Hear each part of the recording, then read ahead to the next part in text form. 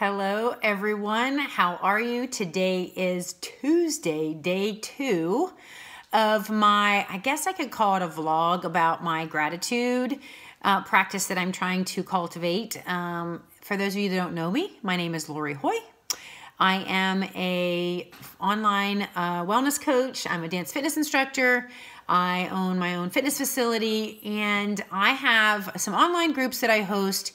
And these next 21 days, I have asked the group members to talk about or cultivate their own gratitude practice, and selfishly because I need it too.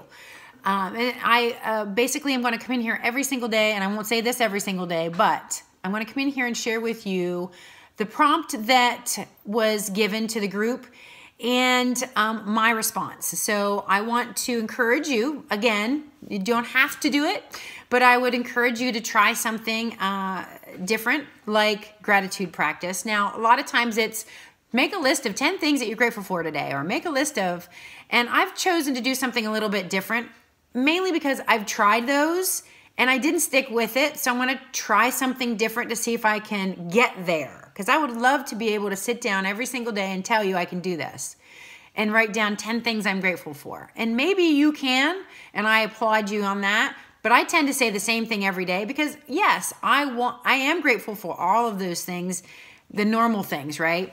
But I want to get a little bit deeper. I want to dig a little bit further.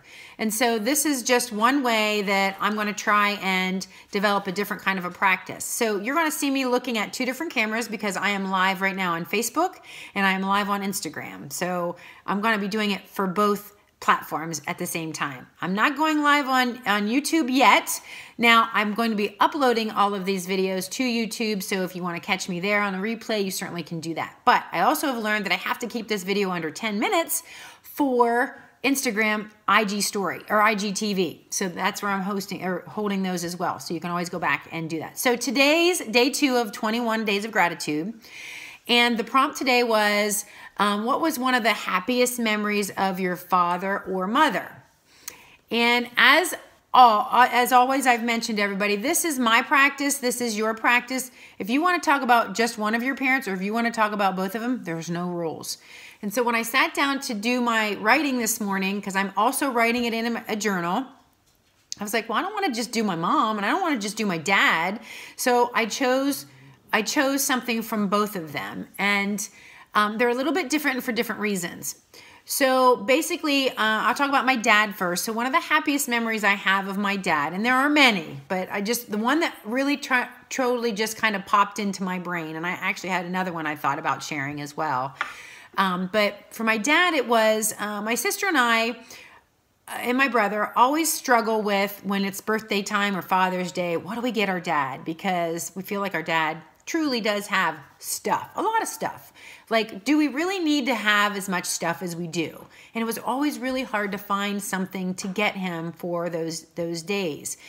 And so we decided, my sister and I did, that when his birthday came around or Father's Day came around, either one, that we would, instead of get him something, we would try to make an experience, or do an experience, or make a memory.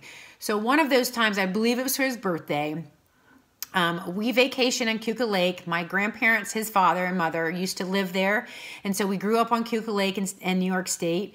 And so we decided we were going to take him to the lake and do some of the things there that we always loved to do, but just with him. Because we always did it as a family.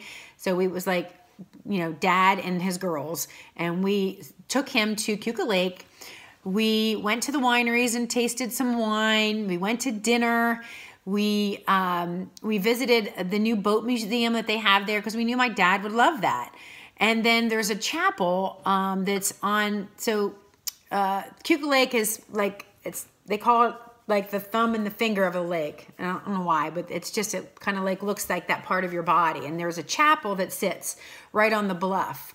And so we took him there and we toured that, and we really had a wonderful time. And it was like one of the first times that we've really just spent just with our dad in a really long time, since we were kids, because, you know, we're adults and we have this time, and nothing really spectacular, like over the top happened, but it was just a great time to send with him. Now, one of the funny things that happened is we took our first selfie with him. So and you can hear my dogs, and I'm not going to leave the camera because I only have so much time. And so anyway, the one of the happiest memories I have of my mom is for a total different reason. It was still on Cuca Lake. And my mother, growing up, had always been, when us kids wanted to go swimming in the lake or in a pool or whatever, was very protective because she never learned how to swim.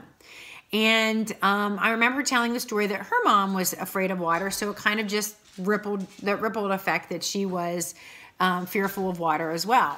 And so it took a lot of years and practice to get her in the pool. And all of us kids always swam, and so she did what I would think is what moms do, is we want our kids' lives to be better. So she introduced us to that and had lessons in the whole 9 yards. And so anyway, one of the happiest moments was when as kids, we always were in the water, boating, skiing, all those things. And one year she decided that she was going to go on the tube. We would do the tubing. And I don't know if you've ever done that, been pulled behind a boat on a tube, on an inner tube, which if you think about it, is kind of really crazy, right? So here's my mother, knowing that she's fearful of water, says, you know what? I want to do it. So we got her on the tube, and we took her, around. Of course, we didn't go as fast as the kids would normally do. We were very safe and wanted her to have a great time and blast. And she was laughing the whole time. And it was just one of those moments that I was super proud of my mom for facing a fear and doing something that was uncomfortable. And so it gave me a newfound respect for my mom. And so that was one of the happiest moments that I mean, there are many. Probably too many to list, but I just was one when I sat down and I wanted to think about it real quickly. That's what came to mind.